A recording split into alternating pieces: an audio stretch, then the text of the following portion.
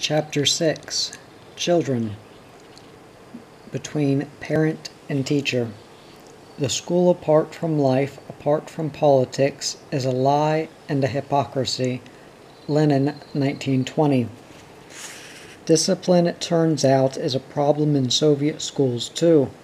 That is not the way it seems when foreign visitors enter a classroom and girls in their black dress and apron uniforms, inherited from czarist times, and well-scrubbed boys in bus driver gray suits rise in unison and greet guests with a chorused "Good morning."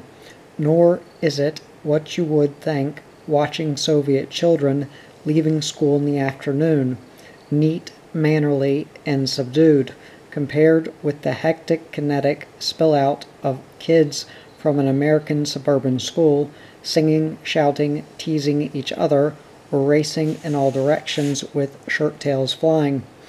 But it is what Anne and I discovered when we went to our first parent-teachers meeting at Work Polytechnical Middle School No. 30 of the Sverdlov Borough, Moscow, attended by two of our children, Lori, 11, and Jenny, 8.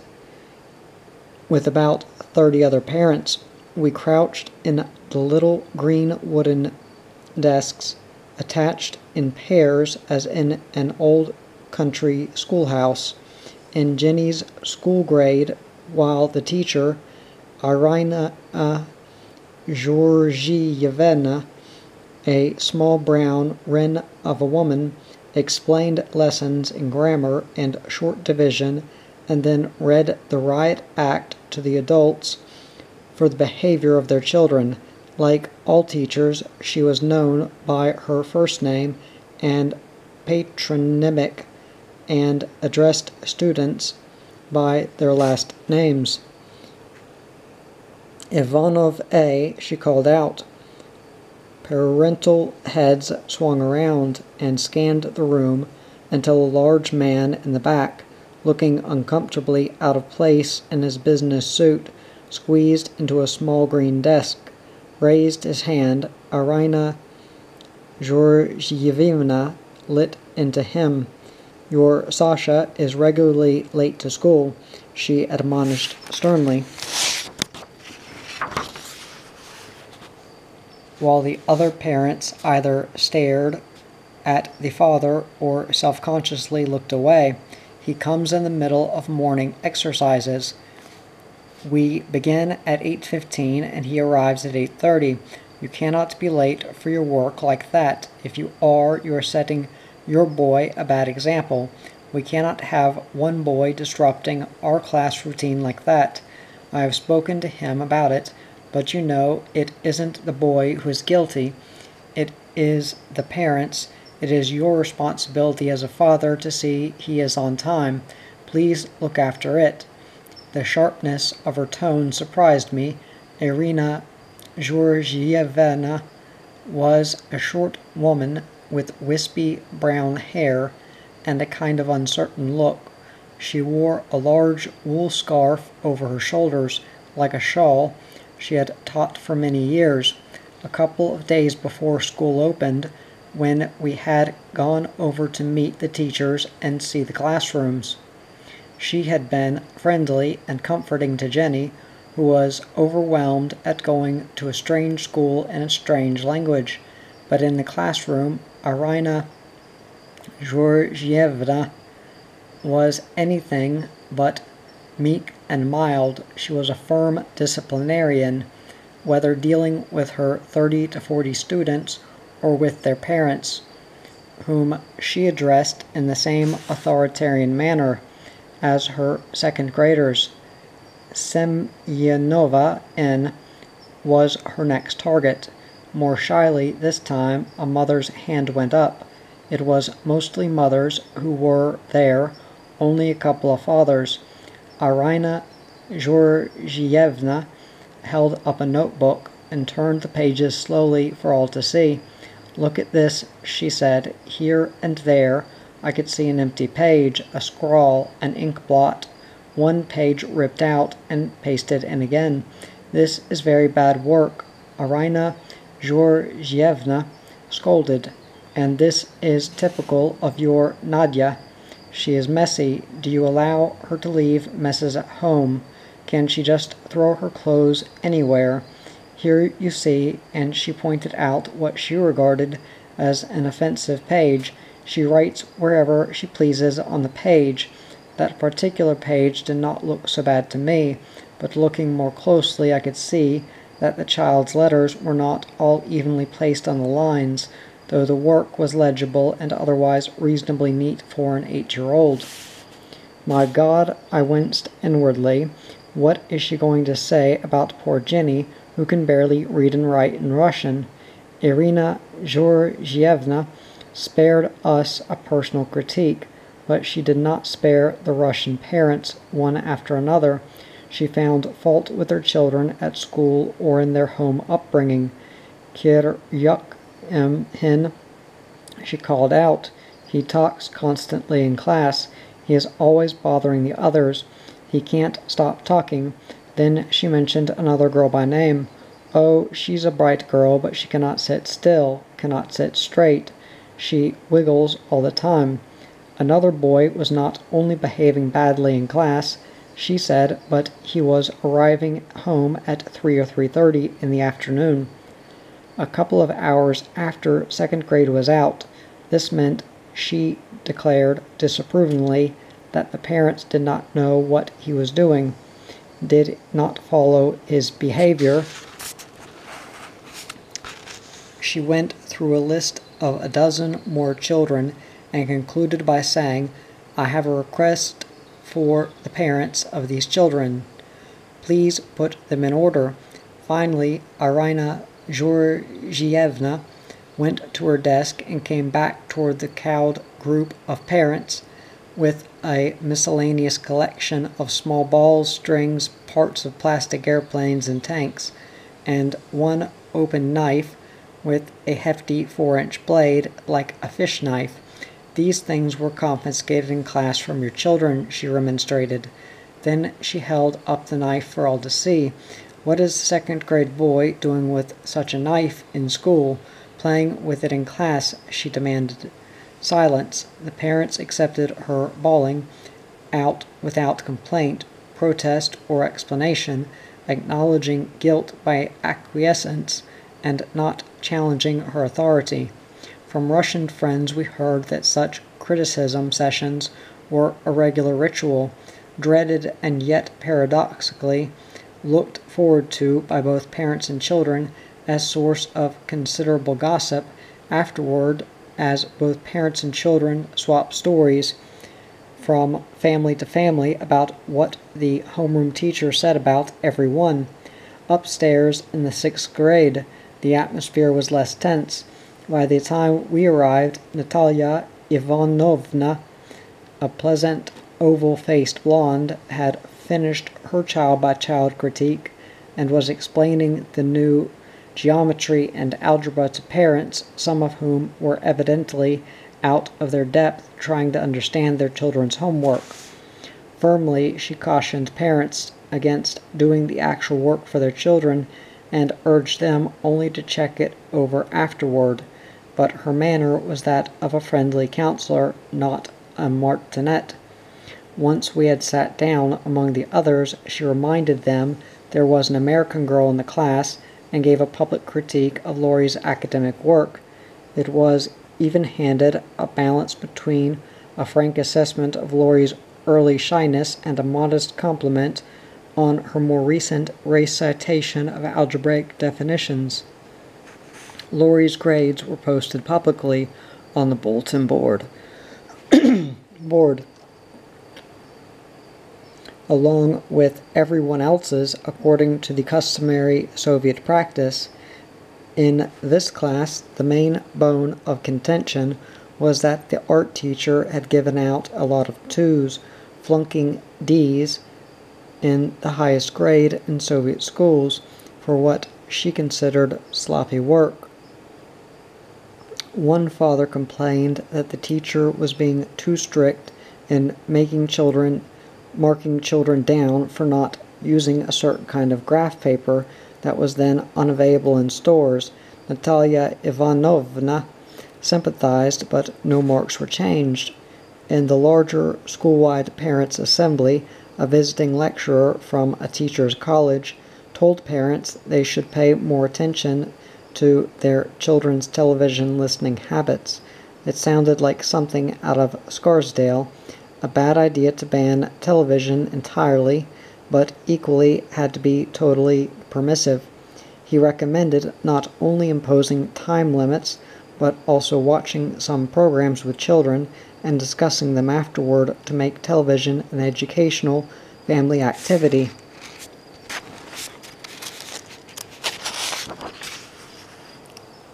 When he finished, one father rose to complain that there were very few programs for children under 14, and those few that did exist were shown too early for working parents to follow his advice. Other parents' heads nodded, and after some discussion, the principal, Mikhail Petrovich Martinov, steered the meeting back to the school's real concerns: kids not doing homework, discipline problems, the need for parental cooperation. He did not go into details, but Lori and Jenny told us that spitballs and shooting paper airplanes behind the teacher's back is as normal for Russian boys as Americans. Girls got their long hair dunked in inkwells and fought back by jabbing the boys with sewing needles.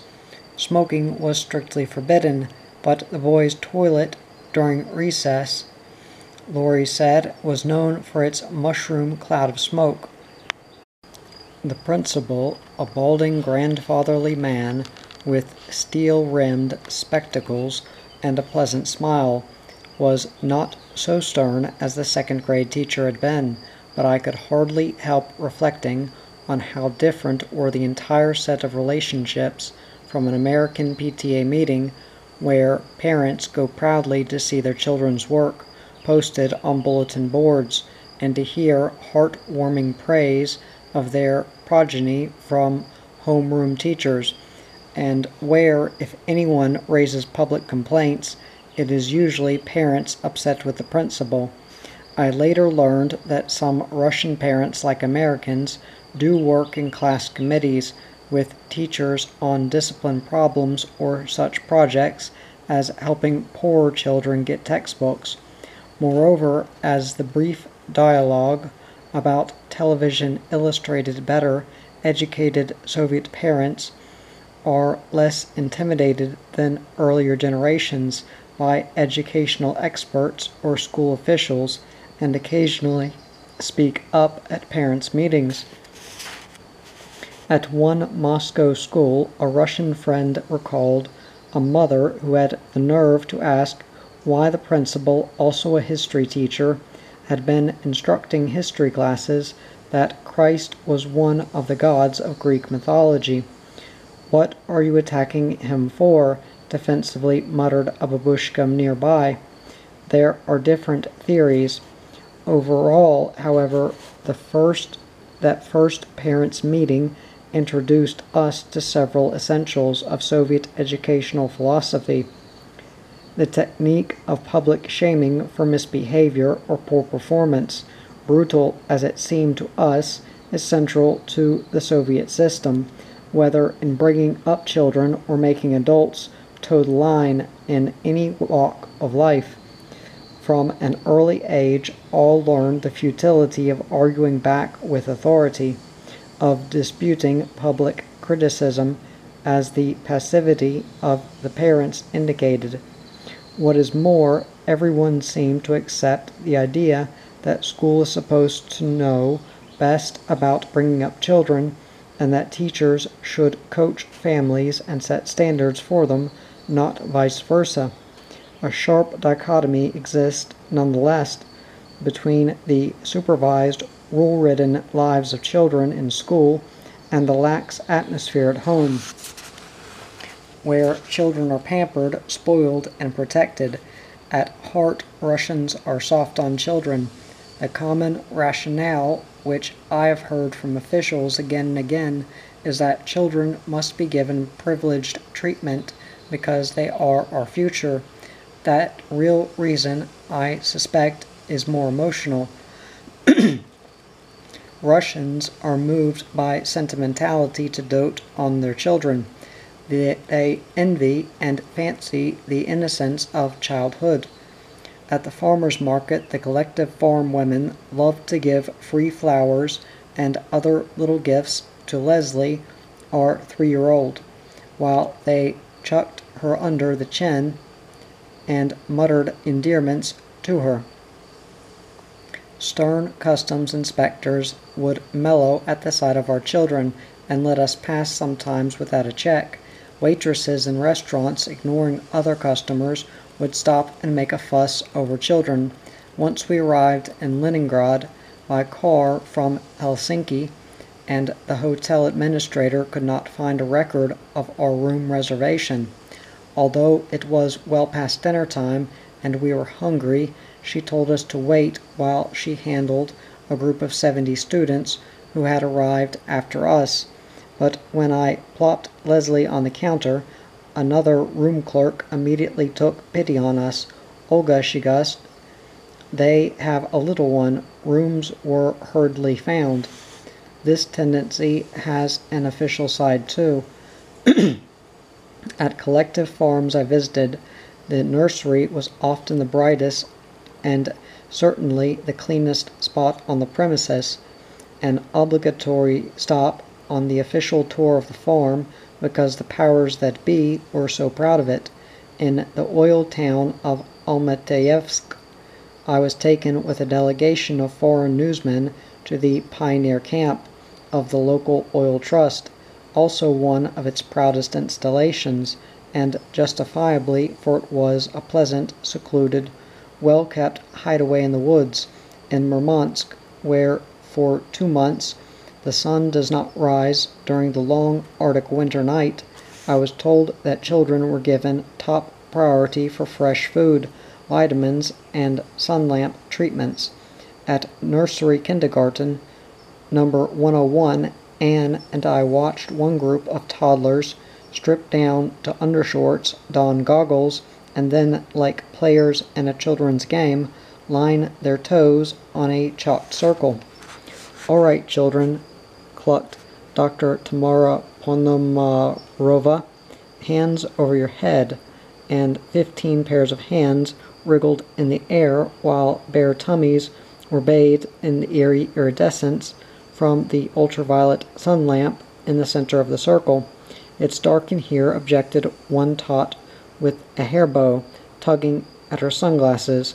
"Masha," cautioned a white-gowned matron, "don't take off your glasses." In a jiffy, they were turned around to be toasted lightly on the back side. The treatments, I was told, ran up to 6 or 8 minutes a day, as depth of winter, and in the dining room the cooks showed us the little shredded carrot salads and the slice of fresh lemon for tea given to the children. "We save the best for the children," Dr. Ponomarova advised me. "They are our future." At home, family life practically revolves around children, especially when they are small. So many urban families have only one child that all the possessive physical affection and intrusive fussing of Russian parents is focused on the one little creature. "They treat us like dolls rather than people," whined one unusually independent 14-year-old. This boy wanted to be more adult, but most children bask in the spoiling given them.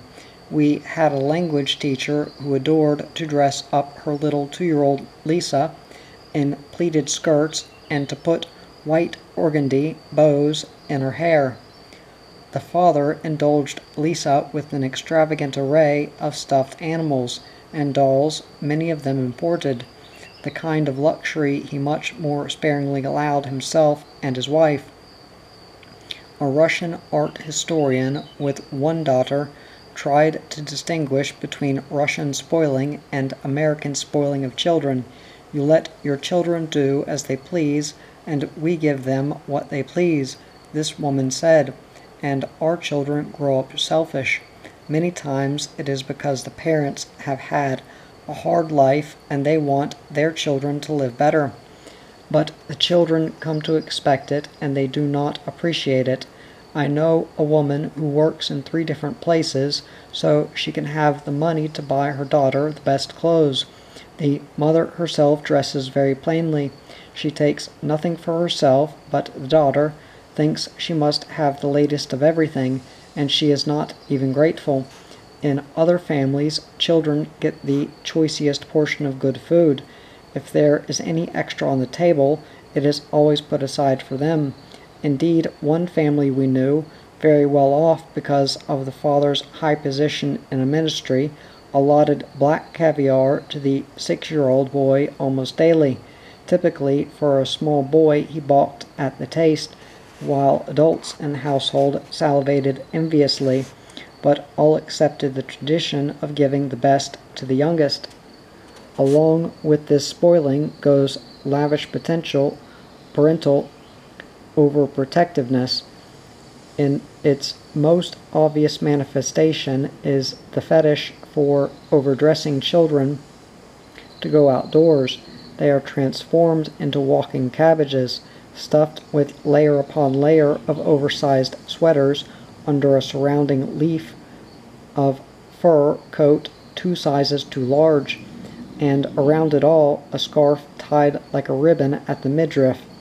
I never quite understood how these ambulatory balls of humanity got much exercise, but the parental sense of protection was satisfied, and in the parks I have seen many a babushka poised on a bench ready to jerk a small body to its feet if its wayward rump should accidentally settle into the sand of a sandbox. All Russian toddlers have to master the art of squatting to avoid the cold touch of Mother Earth that so worries their elders.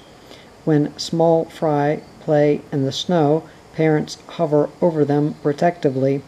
When 7, 8, or 9-year-olds walk to school, along goes the babushka, who usually lingers to take off their outer garments at school. It was striking to me how rarely we saw children under 10 or 11 in public without some adult, and Russian parents were surprised that we allowed Jenny at 8 or 9 to ride the bus alone or with Scott, who was 5 or 6, even if only for a few stops to the American Embassy. But let a child somehow get lost, and Russians take communal responsibility for it. Friendly, protective hands materialize in a moment. Once in Gorky Park, when we were ice skating on a small rink, a Russian mother rushed from a bench to gather up little Leslie, who had been left to play in the snow at rink side, though still where we could easily watch her. As Anne skated back, the Russian woman waved her away and volunteered herself as a babysitter for half an hour, seating Leslie on her lap and amusing Leslie with her own children, so that Anne could enjoy skating.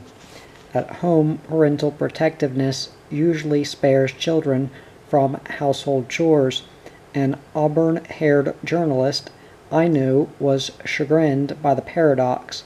At school, she said her 16-year-old daughter took care of her clothes, carried her tray in the cafeteria, took turns with other children dusting, washing windows, and cleaning up classrooms or the playground. But at home, Masha doesn't do anything, this mother told me. She comes home, sits at the table, and expects to be waited on. I told my mother to let her wash her own clothes, but mother made up some excuse. Masha does such a terrible job. It's easier for me to do it myself. It's the babushkas who spoil them the most. A Russian engineer, a father of 3, called it a kind of Jewish spoiling. We fear for our children that they won't be healthy. They'll go off to the army. that some misfortune will befall them because we have seen so many hardships ourselves. Let some family encourage self-reliance by arranging for a teenager to get a paying job and the community disapproves. A scientist told me about a doctor's family where the parents got their daughter a summer job as a clerk in a telegraph office. The girl was pleased, but when word got around to family friends, they considered it so shameful of the parents to make a youngster work that they hounded the parents until the girl quit the job. The envelope of family protectiveness also makes Russian schoolchildren more dependent on their families than American children, and less obsessed with the cult of their peers, though it is changing. School-age children have fewer games and diversions outside the home than in the West, and are often thrown back on their families for entertainment. It is true that in summer millions go off to pioneer camps, which vary in quality as greatly as adult institutions. The best camps, like stores for privileged adults, are very impressive and hard to get into. More ordinary camps, I was told by a couple of boys, are pretty boring. And rule-ridden. My auburn-haired journalist friend, explaining why her daughter didn't go, said that in summer children want relief from the discipline, and at those camps they have to live by the bell, with exercises and activities all on schedule. In the long fall and winter months, entertainment can be more of a problem. The circus, puppet theater, and children's theaters are very popular, as is ice skating in the parks. Another big hit is the movie and television cartoon series New Pogod, Hey, Wait a Minute, in which an evil wolf chases a lovable rabbit through all kinds of ridiculous escapades. Our children liked it as much as the Roadrunner cartoons in America, but pickings are slim compared to the West, and public facilities are far too few to handle more than a fraction of the demand. A Soviet diplomat just back from Washington, whom I encountered accidentally one day out picnicking with his family in the woods, volunteered to me how bored his children were with Soviet television and how meager the park and playground equipment seemed to them in Moscow, which has the best the Soviet Union has to offer. Perhaps less well-traveled children did not notice so much. The smaller ones play in courtyards outside, but older ones have a hard time finding the independence that youngsters seek around 12 or 13. The weather forces them indoors, and they automatically become an appendage of the adult circle. No matter what age they are, children are usually taken along as a matter of course, which their parents go out to call, so that their own social lives are mainly as part of the family group, listening to adults. Sometimes the close living in Soviet apartments makes for emotional and explosive disciplining, I was told, but the Russian families we knew were quite permissive. Several times I saw children act fresh, come and go haphazardly from the table, ignore repeated parental requests to eat, to be quiet, to sit still, and the parents let it go. I remember one 7-year-old child who spent an hour jumping on and off a chair and a bed only a few feet from the dinner table where we were eating, and her family thought nothing of it. Nor is this just laxity in a few random families. A Moscow kindergarten director asserted to me that one major justification for Soviet kindergartens was to socialize only children spoiled at home. A grade school teacher in Latvia told me that the conflict between family permissiveness and strict school discipline often causes tensions among children who miss kindergarten. This young woman was as critical of the rigidity in schools as of the laxity in homes. If the horse has been galloping fast and free, she said, you can't stop him all of a sudden. Letting go of their children is something Russians find hard. The first day of school outside the red brick school number 30, where our children went, was a scene of such excitement and emotions that it reminded me of Americans sending children off to camp for their first prolonged absence, rather than the mere surrender of youngsters for a few hours. Fathers climbed on windowsills and stood on their tiptoes to get snapshots of the children all lined up outside in the courtyard. Class by class in front of their teachers, mothers shouted advice. Finally, the principal made a speech, and the children marched into school. Not a few mothers were crying, and I even came across an army captain around the corner of the building wiping away tears. The Russian parents simply could not tear themselves from the school and began peering in windows.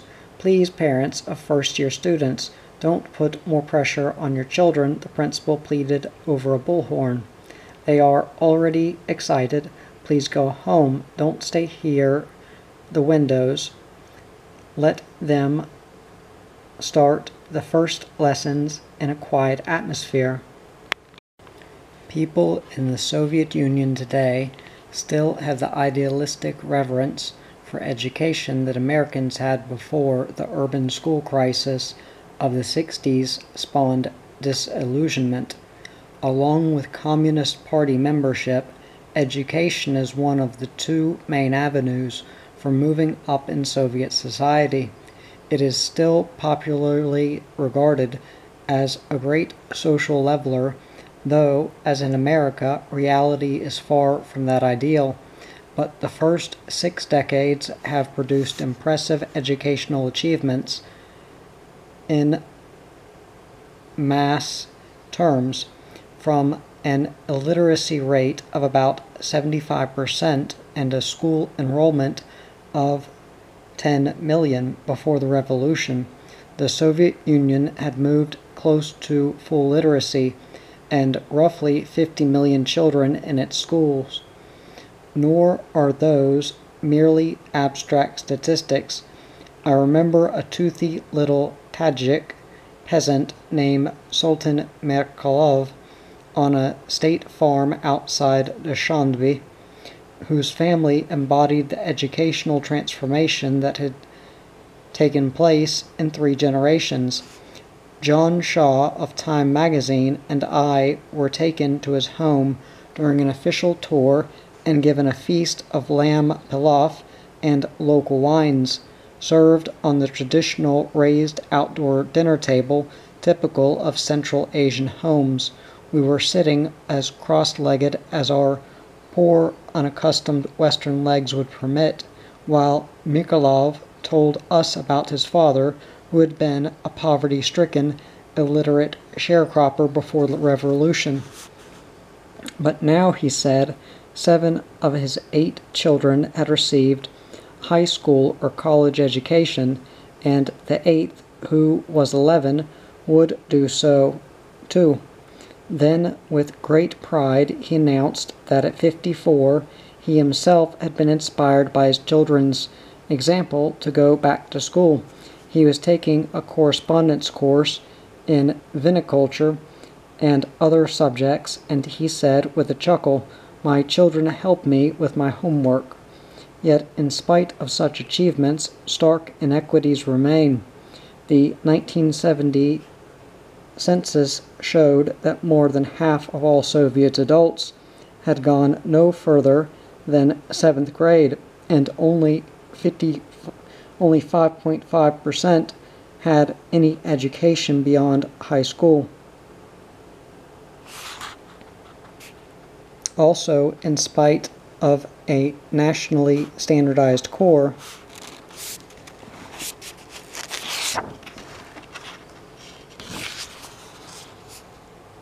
curriculum set in Moscow, variations in the quality of Soviet education are so great that both Soviet and Western scholars now suspect that the educational system is rigidifying and reinforcing the class structure of Soviet society.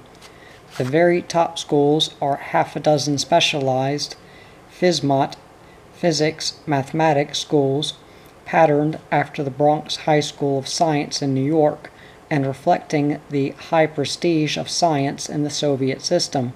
At one school in Novosibirsk, I was told 300 whiz kids from all over Siberia are admitted annually out of 1 million who begin an academic Olympiad that selects the most promising talent.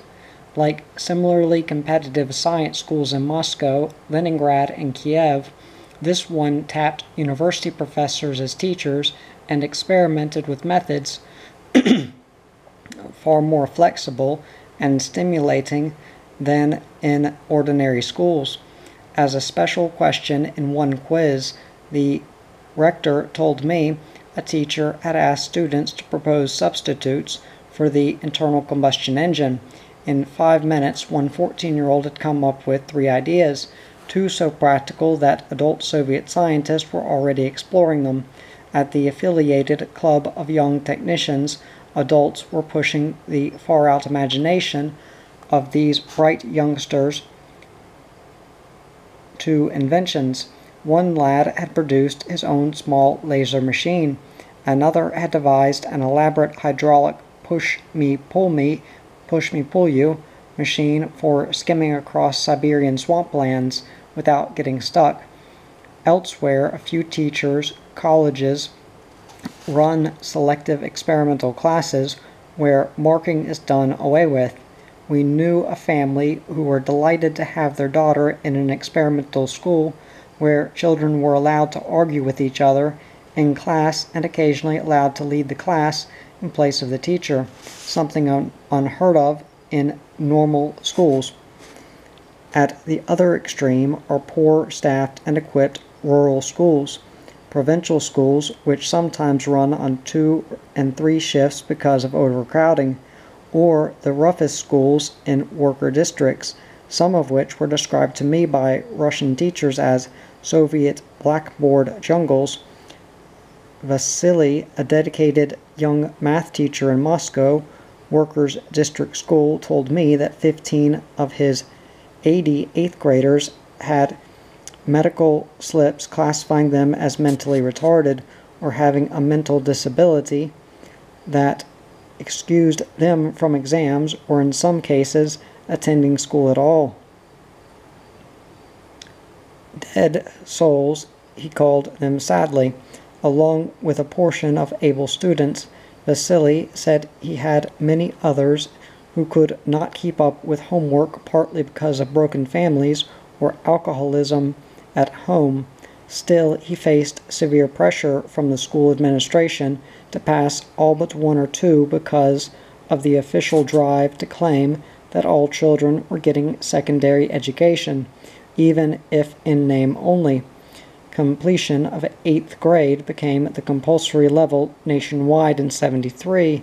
So bad is the atmosphere in some blue-collar schools, I was told, that teachers will endure an inconvenient, time-consuming commute in order to keep jobs in the older, better schools in central Moscow, rather than accept transfers to working-class schools closer to their homes.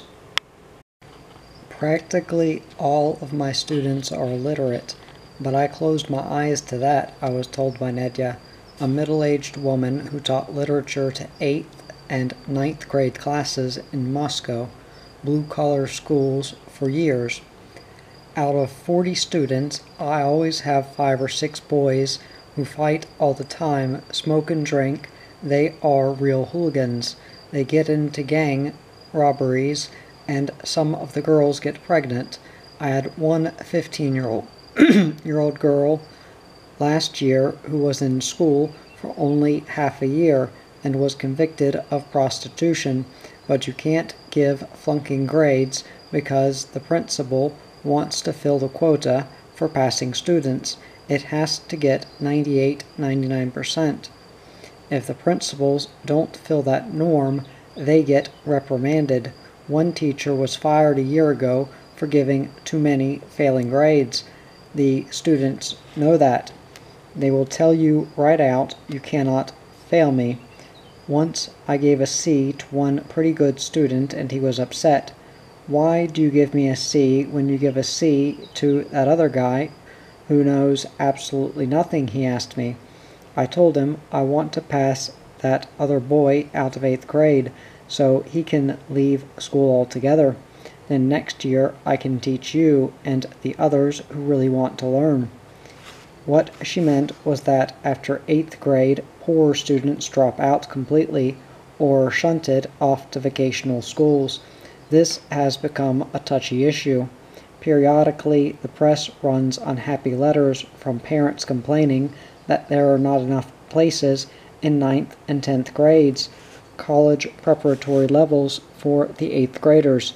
In our own neighborhood, children took a week of exams in 8th grade to be classified for specialties, and weaker ones were diverted into vocational schools, including one around the corner that trained garment workers. The problem has become increasingly acute because Soviet authorities have made a great push over the past decade to increase enrollment in high schools, 9th and 10th grade, without expanding higher education institutions to match. Now, the state and many parents are in conflict, the state needing more well-qualified blue-collar workers, and the parents intent on getting their children higher education and the more prestigious jobs that go with it. What has apparently happened is that the Soviet intelligentsia has now become large enough to replenish itself, a change from the long period when revolution, civil war, purges, and world war wiped out so many people that the state always needed fresh blood from below. Now, well-heeled parents who have their eyes on the Soviet equivalent of the Ivy League, Moscow State University, Leningrad State University, or a few other prestigious universities or institutes,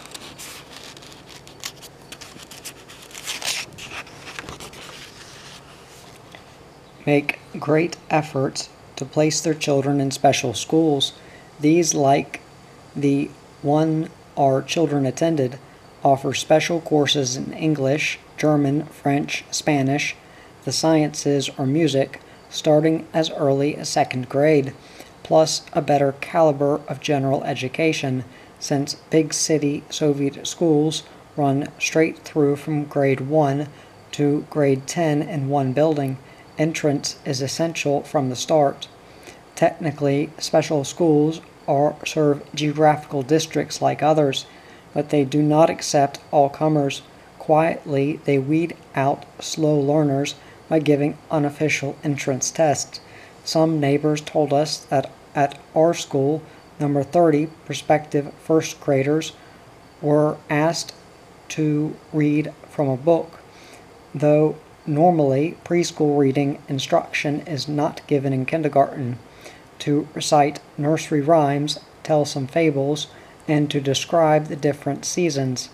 To grease the kids, many parents use influence and gifts to school principals to get their children enrolled in these schools if they live outside the neighborhood. The class consciousness of parents and sometimes the antagonisms between blue-collar workers and the intelligentsia pass by osmosis to children. We knew a family who lived in a cooperative apartment building occupied by what Soviets call the intelligentsia. Americans would call it the middle class. Engineers, scientists, army officers, educated people. Around them were all blue-collar workers, apartment buildings. The lifestyles in the two groups, our friend said, was quite different. The talk among workers was about sports. The children were pointed toward sports clubs, and lights went out at 10:30. In the cooperative, people took greater interest in culture, gave their children music lessons, and lights burned until midnight. Socially, the two groups mixed little. nor did our friends or other Russians know of more than a few isolated marriages across class lines. Children from the two sets of families went to the same neighborhood school, but from an early age they had different aspirations. Workers' children expected to finish high school and become taxi drivers. Policemen or factory workers and intellectuals' children expected to go to college. There are exceptions, of course, said our friend, a systems analyst, but basically there are two groups, and everyone knows to which he belongs. The children almost never invite home children from the other group. They sense the social difference. When they play together, they are enemies. Then he paused, considering that too strong a word. Rivals, I suggested. No, rivals is not strong enough, he countered. Something between enemies and rivals. In any case, the children in the other buildings think of the children in our building as coming from the intelligentsia. They assume they are richer and they look up to them. Whatever the differences, one common denominator is the collectivist political indoctrination to which all children are exposed in nursery, kindergarten, or school. Academic instruction may vary, but not social character training. The objective of educational work in socialist society is the formation of a convinced collectivist, a person who does not think of himself outside society. A leading pedagogical manual asserted in 1974, the formation of communist, all-people morals is the unifying foundation of the requirements for teaching children. In other words, the main precept of Soviet child psychology is that by creating the proper group atmosphere, the school ensures that children will grow up properly. Leonid Vladimirov, a former Soviet journalist who defected, explained that children at a tender age of 3 or 4 develop political antennae from the upbringers in their nurseries. The young boy or girl gradually acquires what is an extremely important faculty in Soviet society. He develops an understanding of which questions one can ask or discuss and which ones must be avoided. Vladimirov wrote, "Beyond that, youngsters are instilled with a conformist collectivist zeal. The greatest offense a child can commit in kindergarten is to be different," observed Vladimirov. Few nations make it easy for the individual who wants to swim against the current of prevailing mores, but the Soviet Union makes it almost impossible. The kindergartners that I visited, which Russian friends said were way above average, were usually bright, pleasant places, well stocked with toys, plants growing in some corner, and a smiling, benevolent portrait of Uncle Lenin in almost every room. There the children learned to play and work together, even to look after disciplining each other under the warm but firm maternalism of the upbringers. In Murmansk, at kindergarten nursery number 101, I saw one group of toddlers where the tea tables were perfectly set up for all the dolls. When the children started to play, large women in white gowns enveloped one child after another and guided them in warm tones where to sit, how to handle the dolls, how to play in general. Although this instructing, countermanding, and supervising was done with obvious affection, it seemed bound to smoother initiative and spontaneity. The children could hardly move without some instruction. Jean Ipsa, a young American child psychologist who was doing research at Moscow nurseries, was also struck by this very warm but intrusive guidance. Psychologically, it makes the kids very dependent because they don't want to lose the warmth by doing something wrong, she said. At Moscow Kindergarten Nursery, number 104, the director, Lydia Alexandra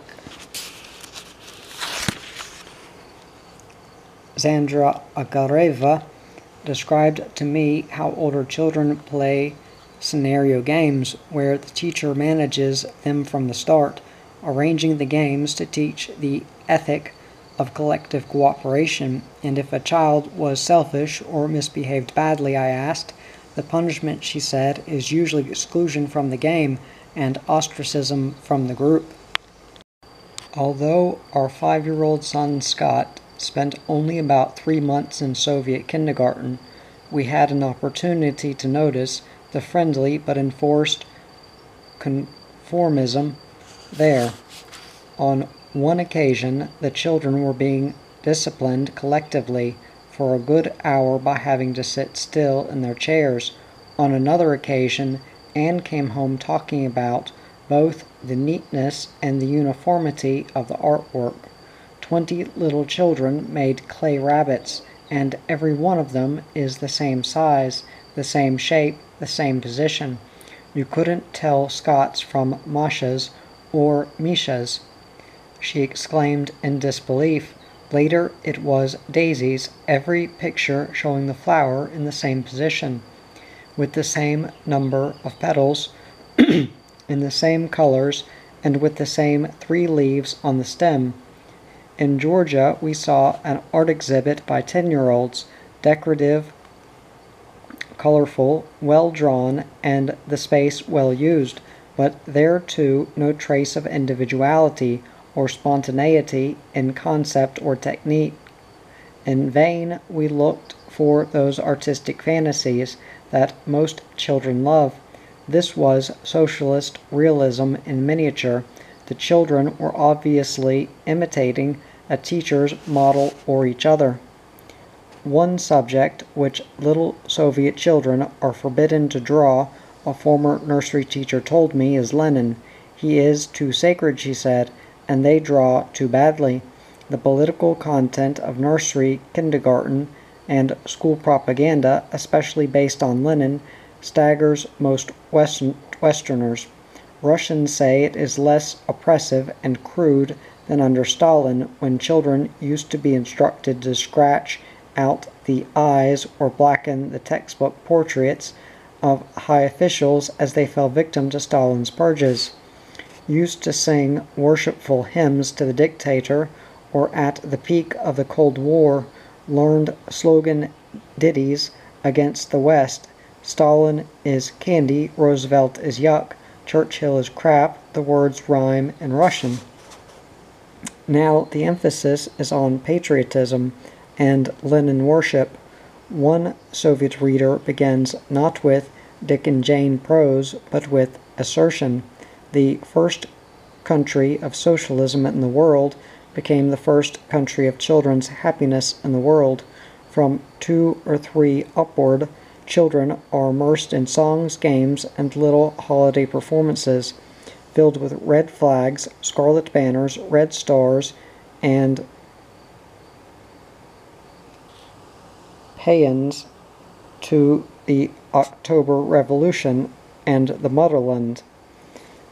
Best in the world, one young Muscovite I knew recalled a kindergarten song in his childhood about a child who finds a button, gives it to a border guard, and that helps catch a foreign spy, with the obvious moral about avoiding foreigners. That song was missing from one current children's songbook given to me, but among patriotic songs there was a heroic little tune about the border guard, always on duty, eyeing ravines where an enemy might be lurking, ready to repel the foe. Unlike the Stalinist era, no living leader is idolized. All affection is focused on Lenin. 2- and 3-year-olds, teachers are told in their manuals, should be taught to recognize, love, and respect Lenin's portrait. 4- and 5-year-olds to decorate paintings of Lenin with ribbons and flowers on holidays, and 6-year-olds to lay flowers at his statue in their hometown. The innumerable songs about Lenin give him the aura of a combined George Washington, Santa Claus, and Christ figure, the most perfect human who ever lived, and in the words of one tune, always the best friend of children. Some songs imagine him coming back to life, playing hide-and-seek, picking strawberries, bouncing children on his knee, and the children loving him better than their own grandfathers, telling him, "We want to be like you in every way." Not surprisingly, this political conditioning is heady stuff. I have listened to eager young children in an Armenian village, Baku, Moscow, or Murmansk, enthusiastically singing about Lenin. Our own Scot came home one day to announce that the Tsar was like the English king, but Lenin's team was stronger and Lenin won. When I mentioned this to a Soviet diplomat, he smilingly replied, "Give us time, we'll make a Bolshevik of him." A 4-year-old nephew of some Russian friends, very excited one evening by holiday fireworks, asked his mother if he could shout. She agreed, and this tot piped out with, "Glory to the Communist Party of the Soviet Union," a kindergarten outlet for holiday excitement. A writer told me he was mildly amused one day when his 3-year-old daughter admonished him, "Uncle Lenin says to brush your teeth every day, not the way you do," but when he tried to use Lenin to reinforce family discipline, it backfired. He warned his daughter to behave, or Uncle Lenin will eat you up. Evidently, the daughter carried word back to the teacher, for she contacted the mother and humorously remonstrated that this was no way to talk about Lenin to children. But the biggest jolt came to a Swedish couple who had sent their 6-year-old son to Soviet kindergarten. Trying to assert paternal authority over him one day, they asked him what grown-up he respected. Instead of naming mother or father first, he said Lenin.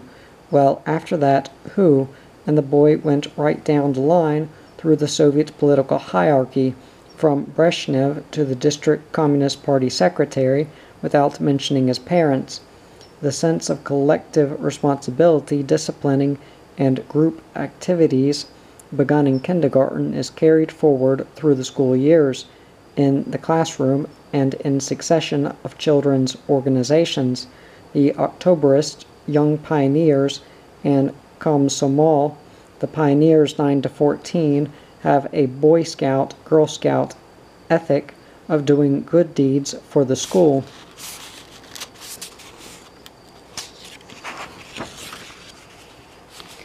And community, except that their indoctrination and activities usually have an ample political quotient, reaching a crescendo around communist holidays. A scientist in his mid-20s recalled his passion as an 11-year-old pioneer for the romantic revolutionism of books about a youth named Timur and his gang that somehow mingled a feeling of links with the Red Army and its fight against fascism during World War II, to the gang's secret good deeds, recovering stray goats, helping foil bad boys who stole apples, and watching over the homes of women whose men had gone off to war. Now, Timur gangs have been institutionalized to promote self-sacrificing, patriotic, collective exploits among youth.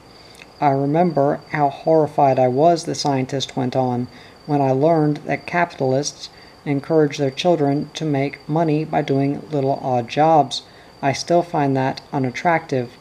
Once I was in downtown Moscow when some Americans asked me for directions.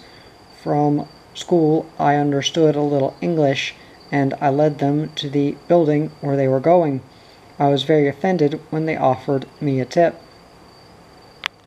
The classic pioneer hero and martyr is Pavel Morozov, a 14-year-old who in 1932 reported on his own father for hiding grain from the state during the harsh period of farm collectivization.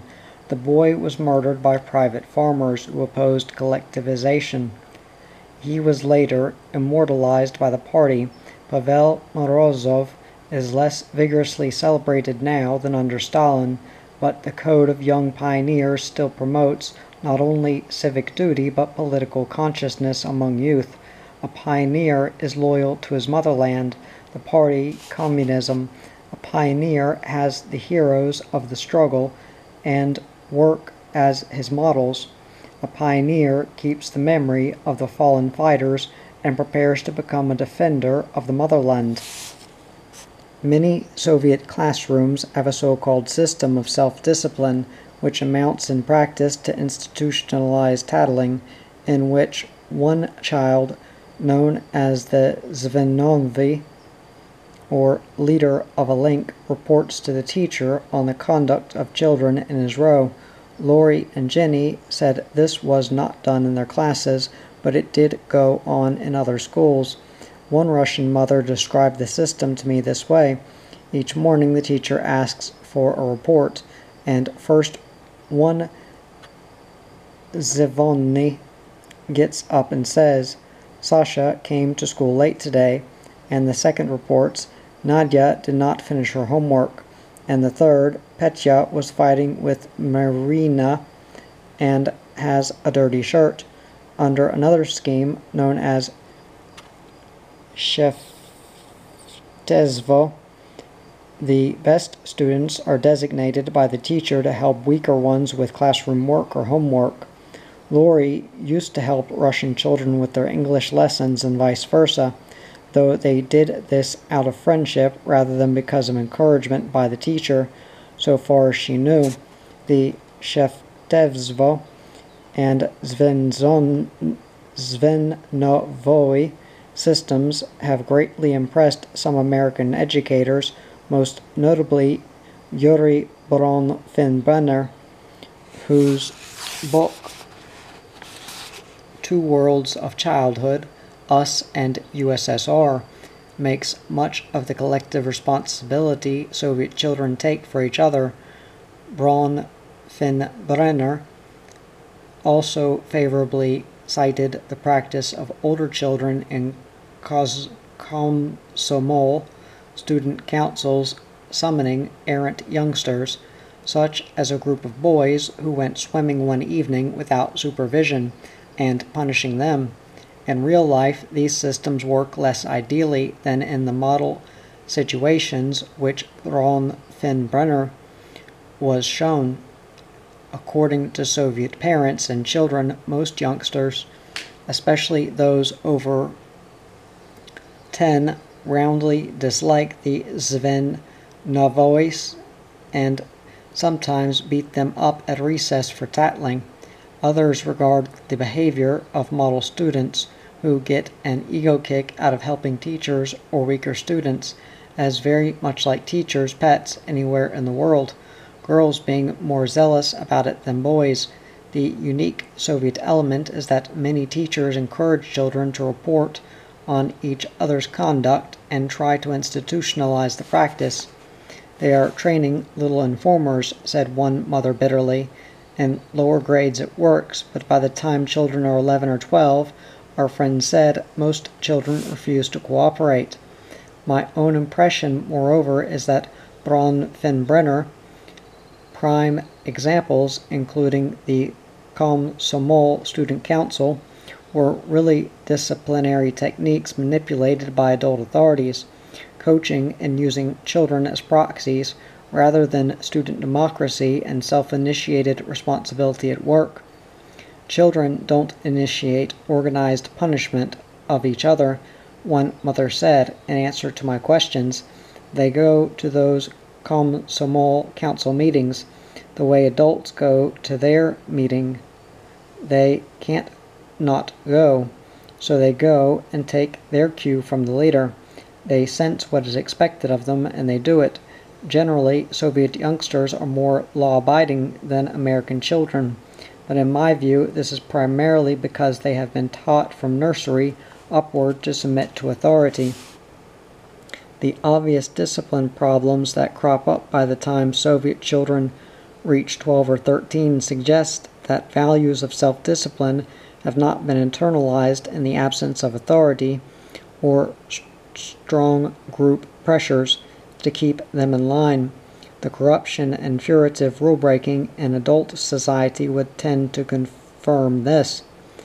At school number 30, not only did our children notice classroom misbehavior behind teachers' backs and smoking in the toilets, but rather brazen cheating in class and the practice of teachers locking classrooms during recess to keep better control of children. Russian parents told us of similar precautions at their schools, and teachers complained privately about discipline problems. They complained of difficulties with hooky, occasional vandalism, drinking, and what the Soviets loosely term hooliganism. From time to time, the press carried articles that hard drinking as well as smoking begins around 14, that illegal radio hooligans, young ham operators interfere with government channels, and that juvenile crime is a problem. There are never broad enough statistics printed to allow comparisons with other countries. I would guess that juvenile problems are growing but are not yet as severe as in America. During a candid morning with Alexander Semyosov, deputy mayor of the Siberian city of Bratsk, I learned that among his city's major headaches were car thefts, radio hooliganism, and delinquency among 14 to 16-year-olds. He told me the police force was being expanded with university graduates to try to cope with the most troublesome youngsters in a more sophisticated way. The problem of bringing up the young is everywhere, he confessed with rare candor for a Soviet official. You have it, and we do too. Academically, Soviet schools start late but move fast, much faster than early grades in American public schools. Children do not enter school until age 7, and at kindergarten they normally get little or no instruction in the 3 R's. The first years quickly make up for that. A Soviet school reform in 1970 compressed work formerly done in 4 years into 3. By the year end of 2nd grade, our Jenny had been exposed to the lower multiplication tables, some short division, number sets, algebraic concepts, and other elements of the new math. Russian parents, we knew, were groaning at their inability to understand their children's homework, let alone help with it. We found the reading, grammar, and penmanship impressive. So rapidly do Russian children move along that most American children transferring into Russian system normally go back a grade, and this puts them in with their normal age group. One reason for the rapid progress we discovered is the workload. Schools run 6 days a week from September 1st to May 30th, with very short holiday periods. Lori and Jenny found the homework load heavy, and not just because they were foreigners. Russian children work hard too. I take about 4 hours a night, and that is normal for good students, a bright and conscientious 16-year-old told me. The poorer students have to work longer, I guess. Frankly, I guess not from what Vasily, the teacher in the blue-collar school, said. Lori put in a good 4 hours, including language tutoring and homework sessions with one friend, Marina, without whose help she would hardly have survived in the early months. Russian parents have complained about the overload, and even some Soviet pedagogues have wondered aloud in public whether the accelerated pace was causing tensions, illness, and possibly impairing eyesight, but most students cope somehow. The classroom atmosphere seems deliberately to overcompensate for the sentimental indulgence of Russian families in home life. Our girls were immediately told they could wear no rings, jewelry, or cosmetics, and we were advised to cut their hair or keep it well combed back. Russian boys said that some instructors objected to Western haircuts and fashions. The uniforms lent the flavor of what I would imagine in an Imperial German gymnasium, which was where Stalin supposedly obtained the heart of the Soviet curriculum. or a strict American parochial or military school. Nothing could be further from individual-oriented trends of American education in recent years, and general schools electives are out of the question. Lori's 6th grade had a dozen set subjects: math, physics, biology, Russian literature, Russian grammar, Russian medieval history, geography, English, drawing, singing, physical culture, and work, sewing for girls, shop for boys. The emphasis was on drill, drill, drill, and straight memory work, often unchanged for generations. In literature, for example, Lori struggled to memorize a passage from Gogol that her 26-year-old language tutor and our 55-year-old office translator had both memorized in their day. What a wonder is the Dnieper River in tranquil weather, when smoothly and freely it speeds its generous waters through forest, hills, and dales. Not only did algebra require memorizing rules, definitions, and theorems to be regurgitated letter perfect in class, but singing required memorizing verses of Pushkin. Written work was monitored with the finicky strictness of a French lycée. The younger children worked not with pencils and erasers or even ballpoint pens, but with fountain pens, and as Irina Georgievna demonstrated in her lecture to parents, one blot in the copybook was as heinous a sin as in David Copperfield's day. Lori submitted a drawing once for art that had taken her an hour and a half, and the teacher rejected it because the pen line was too thick. It had to be done over. Blackboard notes recopied in students' notebooks must reflect exactly the capitals, indentations, underlining, and double underlining of the teacher's original, or students are marked down. You have to line up your books and notebooks at the upper right-hand corner of your desk, the edges in line with the front and side of your desk, said Jenny. Lori told us that Russian teachers did not like children going to the bathroom during class, but permitted it only during recess, and you can't just get up and go to the pencil sharpener or get a drink of water if you're thirsty, the way we could in Washington, where she last went to school. She said, "You are supposed to do that during the class breaks." American parents who worry that American schools are too achievement-oriented would boggle at the success ethic and failure phobia of the Soviet system. Performance is gauged almost daily in every subject.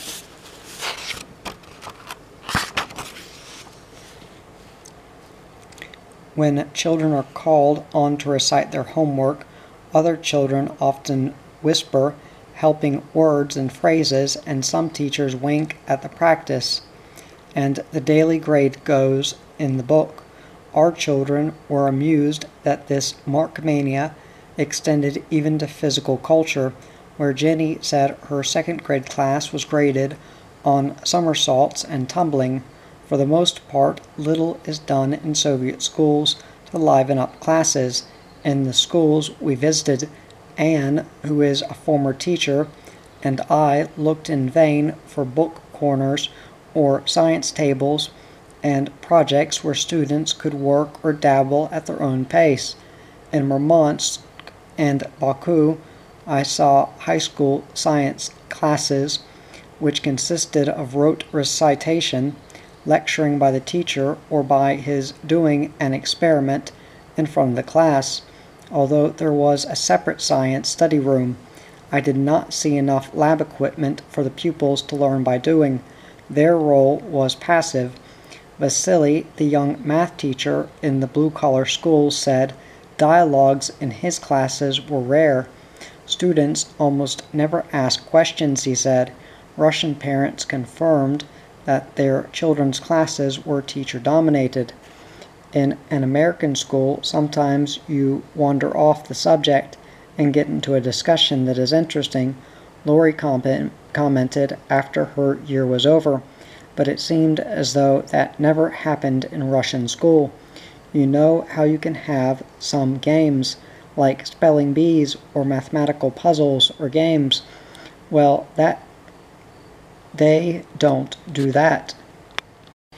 I don't want to leave the impression that the institutional life of Russian children is entirely bleak and cheerless. In big cities like Moscow, Leningrad, Novosibirsk, I saw impressively equipped pioneer palaces or clubs of young technicians where the most fortunate and energetic youngsters could join radio programs, make up their own inventions, film movies, go through mock training, and exercise for cosmonauts, study animals, or stuff birds. The big trade union federation, the army, the police, and other organizations sponsor sports clubs for youngsters. One uniquely Soviet institution is the sports school, where potential athletes are selected at an early age and given daily training for sports careers. In the Central Asian city of Frunze, I visited a swimming school for 700 children, where the coaches applied sink-or-swim tests to first graders and took only those who kept afloat and looked well coordinated. As a rule, swimming champions are 14 or 15 years old, so we pay attention to developing sports among children, I was told by Alexander Combs, the director of the Frunze agricultural machinery plant which sponsored the school. A coach explained that out of 1,500 children who try out annually for the school, less than 1 in 10 is admitted. Then they swim an hour or more daily, all through school and more during vacations. The same thing is done for soccer, track and field, or hockey players and other athletes.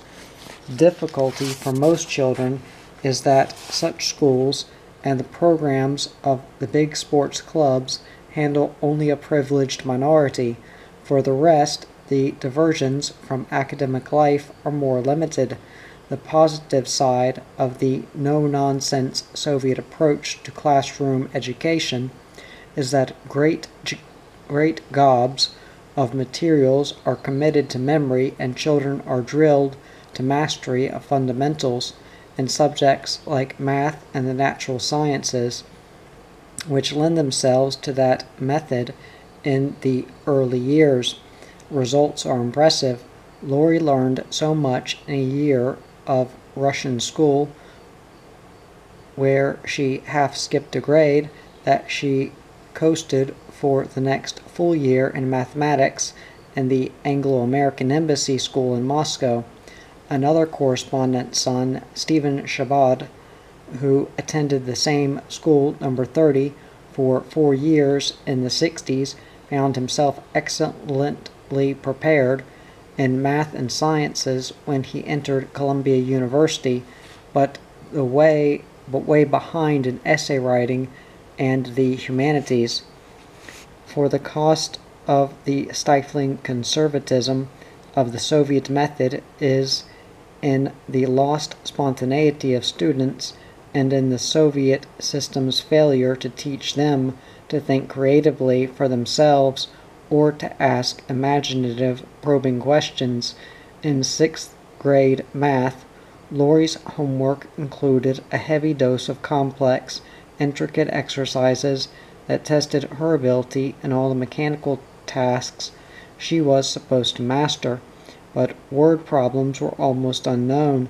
In class discussions, even at higher grades, precious little time or effort, if any, was devoted to Socratic dialogue. Nadia, the literature teacher, remarked that many Soviet teachers thought they were helping pupils to think independently and creatively, but in fact they did the opposite.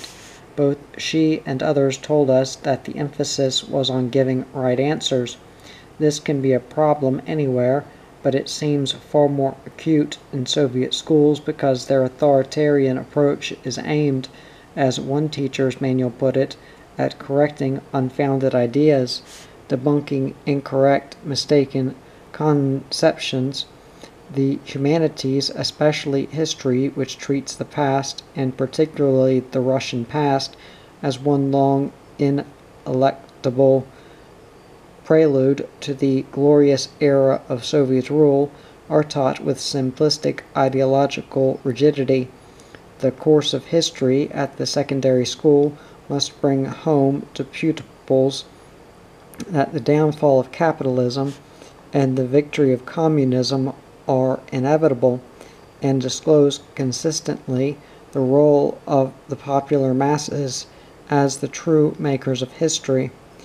One Soviet syllabus asserted, Stephen Shabbat told me that in his days in Soviet high school we had one teacher in history who used to say, "Don't look in the book, think, think, think," but she didn't mean think for yourself. She meant think, remember what you have been taught. The problem of rote learning has bothered not only a few maverick teachers and iconoclastic parents whom I happen to meet, but prominent Soviet educators as well. Periodically, the press, especially the Writers' Union Weekly, Literary Gazette, has carried fairly tart critiques of Soviet scholars for the mechanical stuffing of students with facts and figures that leaves them ill-prepared for university or modern application of their knowledge.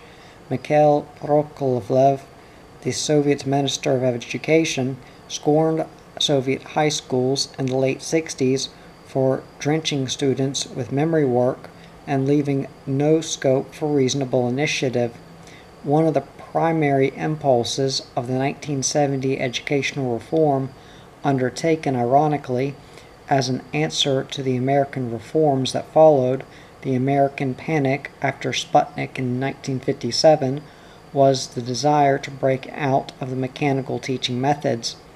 One of its chief prophets, Leonid Zankov, a senior member of the Soviet Academy of Sciences, wrote a book called Conversations with Teachers, designed to show that children were far more ready for inventive, analytical, inductive teaching than most teachers thought. His more flexible approach was adopted in some schools, but the unrelieved complaints of parents and a few outspoken educators in the mid-70s indicated that the reforms had not really made much of a dent. Indeed, just before I left Moscow, at the end of 1974, the assistant dean of Moscow State University's philology faculty lamented in the press that literature candidates were unhappily subjecting the classics of Chekhov and Pushkin to the schematized stereotypes of the class struggle because of the way literature was taught in Soviet schools. Probably the sharpest blow to the spirit of educational reform and experimentation in recent years was the emasculation of Psy Mat School No. 2 in Moscow in 71 through 72 as one of the half-dozen elite schools for young scientific geniuses. It had flourished for several years, not only feeding top students into the best universities, but regularly placing winners in nationwide student Olympiads. Prominent scientists and other scholars had worked without pay in many cases to develop an experimental curriculum.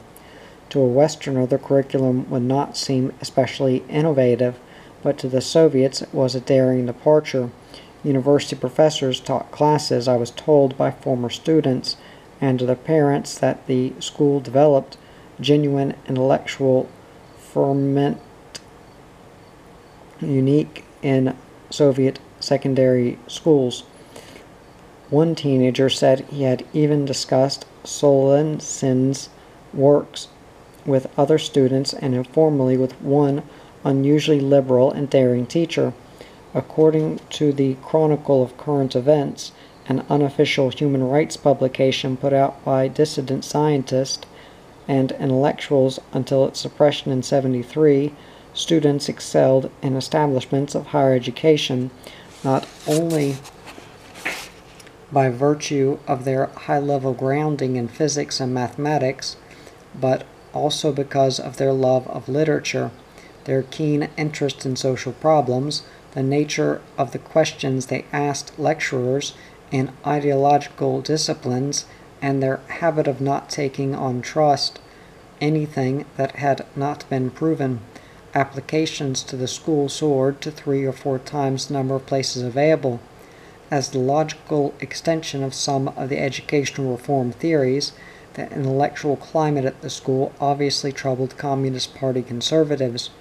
The percentage of Jewish students was very high, and so was the proportion of Jewish scholars on the faculty, according to my Moscow friends. When in early 1971, one of the teachers, I.K.H. Sivansky, applied to immigrate to Israel, the authorities moved in on the school and began administrative harassments. According to Igor, a tall, lanky recent graduate, the pretext for administrative inspections was that New Year's Eve 1971 had been celebrated with a roulette game. Another pretext, he said, was that a group of students had visited the Jewish synagogue in Moscow and would have gotten away without trouble for the school, except that one boy wrote the school's initials on a fence near the synagogue. Purges of the faculty and student body were carried out in spring 1971 and again a year later. In one action, the director and 3 assistants were fired. Later, teachers of history and literature were forced out, an indication that the real reason for the purge was ideological. Several other teachers, I was told, resigned in protest to these firings. Marxist-Leninist indoctrination courses were stiffened, and students who did poorly in those fields, no matter how talented in science, were called on the carpet, and outside lectures by university professors dwindled to nothing. By fall 1972, the previous flood of applicants had fallen off, and in Igor's words, this once elite school had become a spiritless, gray, sorry spectacle. One of the unique qualities of this school, I was told by several people, young and old, was that in its prime it had not been not only a place of academic experimentation and excellence, but of unusual candor and confidence between students and teachers. More typically, several intellectual families privately told us children learn quite early in life about the schizophrenic split between talking freely at home but carefully conforming and concealing their views in public. Any family whose level of education is high enough to have many books at home talks differently at home than beyond the walls of its home, and the children can feel it, says Vasily, the young math teacher. Maybe no one tells children specifically not to speak out, but they are canny, and they learn the cynicism from their parents. Nadja, the literature teacher, acknowledged it too. We are part of official life, she said.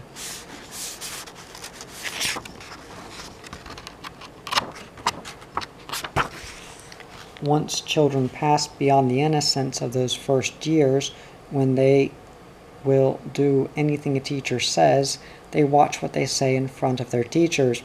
In rare cases where children in innocent naivety buck the political values of the system, it has a way of backfiring.